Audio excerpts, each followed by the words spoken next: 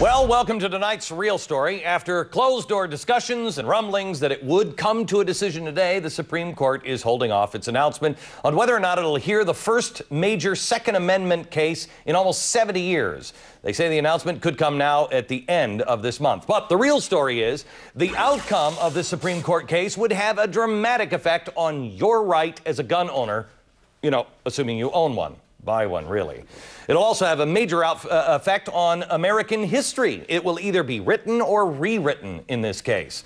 Now, if you don't happen to have a copy of the Constitution handy, good for you, you're normal. But let me refresh your memory. The Second Amendment quite simply and clearly states that the right of the people to keep and bear arms shall not be infringed. It seems strange to me that our nation's capital, the place where they store that little piece of paper with those words on it, refuses to understand that. That's what the case is all about. The District of Columbia has had a law on its books since 1976 that effectively bans almost everyone from keeping or carrying a handgun. Even if you were able to get a permit, listen to how crazy this is, yet another law makes it illegal for you to move your gun even to another room in your own house without yet getting another license.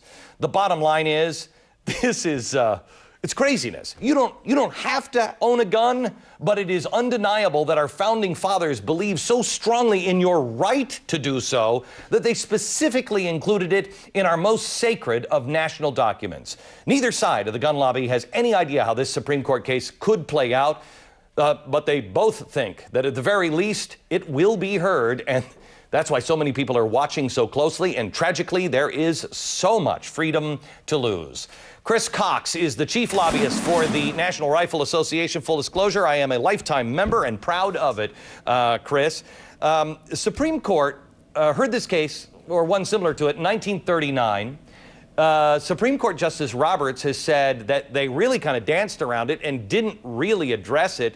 Any indication at all on which direction he would lean if he was going to say, yeah, let's really define it?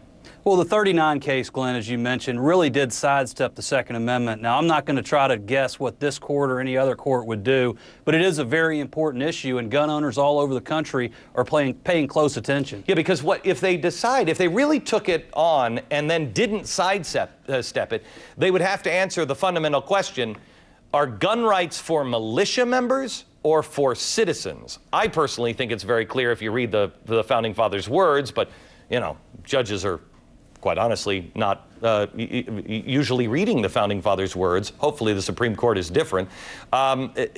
So really that's what will be decided if they take it on, right? Glenn, individuals over militia. That's exactly right. And this at its core is about self-defense. Do good people have a God-given right to defend themselves against bad people? In Washington, D.C., you don't have that right. And there's no clearer failure or indictment on the failure of gun control than Washington, D.C. It simply hasn't worked. So this is whether or not the Second Amendment protects you as an individual from making that choice of defending yourself against a criminal or being left defenseless. Chris, any idea, I can imagine the ramification, any idea how this would play out if the Supreme Court would ever come out and say, people don't have a right to own guns, it's only for the militia, turn your guns in or we're going to come collecting them door to door? Well, that's a very dangerous slope to go down, Glenn. We've already had cases in New York and Chicago where honest people use guns in self-defense and were arrested and prosecuted. So again, that's why gun owners all over the country are hopeful that the Supreme Court will uphold the lower court's decision that,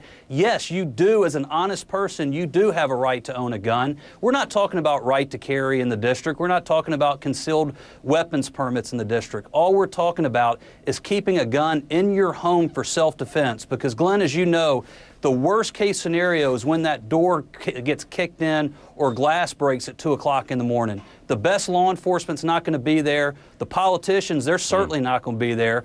Paul Helmke and the Brady campaign won't be there. It's up to you, and we believe that the Second Amendment protects you as an individual, as a good, honest person, to own a firearm for self-defense. All right, thanks, Chris. Now